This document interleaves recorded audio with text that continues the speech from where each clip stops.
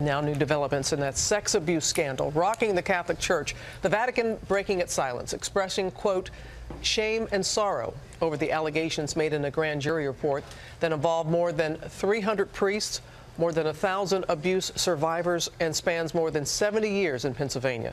The Vatican spokesperson says survivors should know that, quote, the Pope is on their side.